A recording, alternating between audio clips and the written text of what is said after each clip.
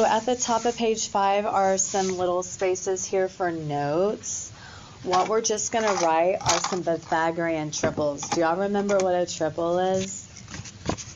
Let me show you what a triple is because it makes your life easier. If you have a leg that's 3 units and a leg that's 4 units, the hypotenuse is always 5 units. And you can multiply these. Like this could be 300, this could be 400, that could be 500. You can multiply these dimensions by any number. That's a Pythagorean triple. Here's another Pythagorean triple. 5, 12, 13. The first 2 numbers are the legs. The last number is the hypotenuse. So those are triples. We're going to use those today, so you need to memorize them. All right, so let's talk about sine, cosine, and tangent. Sine, cosine, and tangent are trig functions based on a right triangle here. We know that the sine value is always the opposite over the hypotenuse. Hypotenuse is always, always, always at the bottom. Hypotenuse is always at the bottom. That's a big thing to remember. So if I'm looking for the sine value of angle A, then it is going to be the opposite, which is little a, over the hypotenuse, which is C. Angle B's opposite leg is going to be B, but remember the hypotenuse is still C. Hypotenuse is always on the bottom.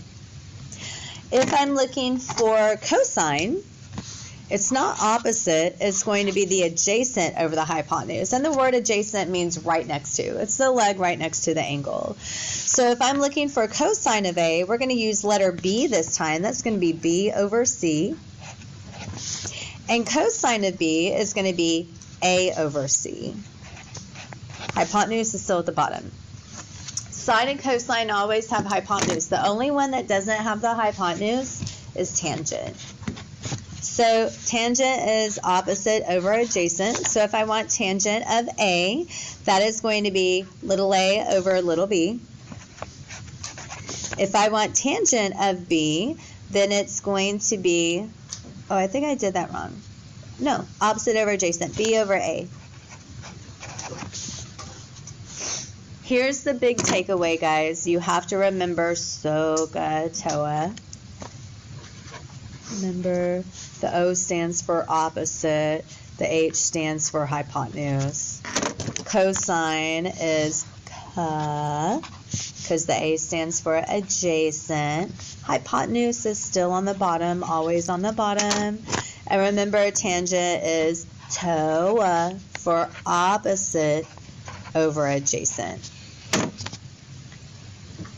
So let's go ahead and look at these examples down here.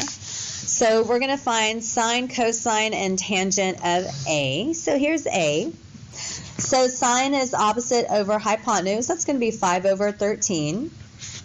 Cosine is going to be adjacent over hypotenuse, which is 12 over 13. And remember, tangent is always opposite over adjacent. Remember, tangent never has the hypotenuse, so that's going to be 5 over 12. No, adjacent means the one that it's right next to. What if it was like 12 and 5 are next to it? That's a right angle. If I asked for that, I won't ask for that because that's the right angle. It's always an acute angle. Trig ratios always come from an acute angle of a right triangle. Yep. Adjacent to what? The angle. Remember, hypotenuse is always hypotenuse. So if you look at angle A, which one's the hypotenuse? 13. So what's the other leg that makes angle A? That's adjacent. It's part of the leg that makes it.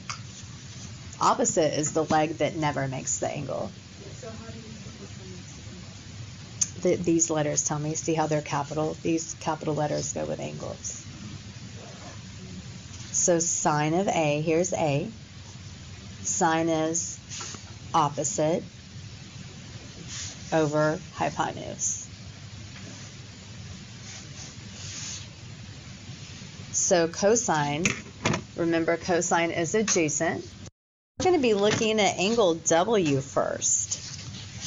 So remember, it's opposite over adjacent. What's opposite of W? I'm sorry, it's opposite over hypotenuse. What's opposite of W? 12.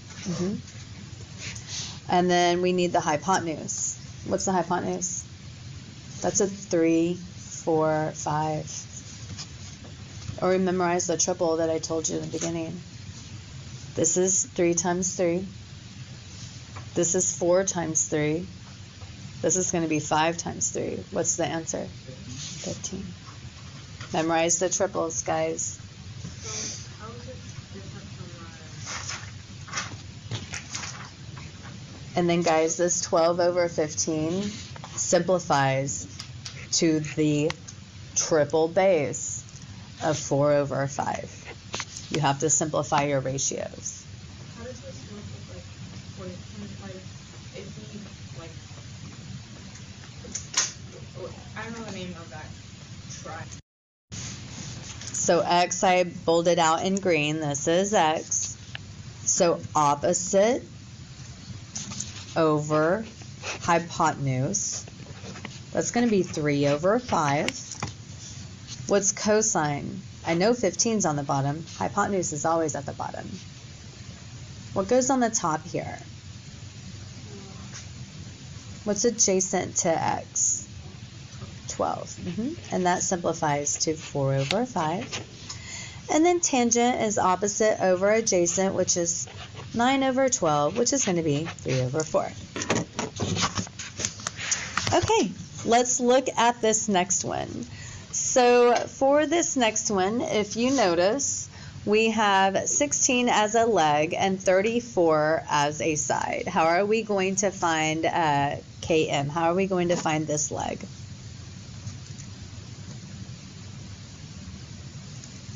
We need this measure right here on this right triangle, and it is not a triple. What are we going to do for that? What's the formula? A squared minus, Yep, you guys have calculators, find it. What is that? L is right here. It is opposite over adjacent. I'm sorry, it's opposite over hypotenuse. It's going to be 30 over 34. But that is going to simplify to 15 over 17. Cosine of L is going to be 16 over 34. Those are both even. We can simplify.